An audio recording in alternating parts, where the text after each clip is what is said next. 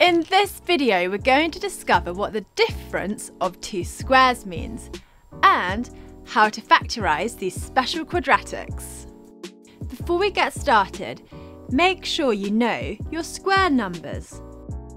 You should recognise that any expressions like this are quadratics because the x squared is the highest power of x. So these are both quadratics. But these are also quadratics. They only have an x squared term and a number. These special quadratics can still be factorised by spotting that it's the difference of two squares.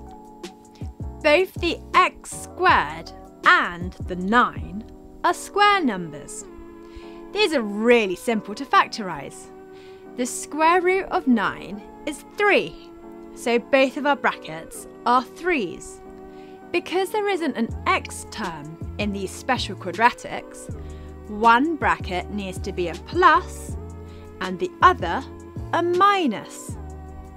By having one plus and one minus, when we expand the brackets, this will eliminate the x term completely, leaving us with just an x squared minus a number.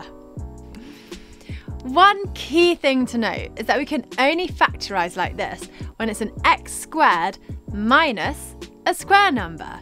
It must be a minus, not a plus. So here are two for you to factorise. Pause the video, factorise and click play when you're ready. Did you get them right? Did you get the second one right? It's still the difference of two squares, but you just put the numbers first and the x's second. So how do you think we factorise this one? 4 and 100 are both square numbers, so we do the exact same thing. But instead of x, we need to do 2x because the square root of 4 is 2. Simple. 2 more questions for you to do. Pause the video, factorise and click play when you're ready. Did you get them right?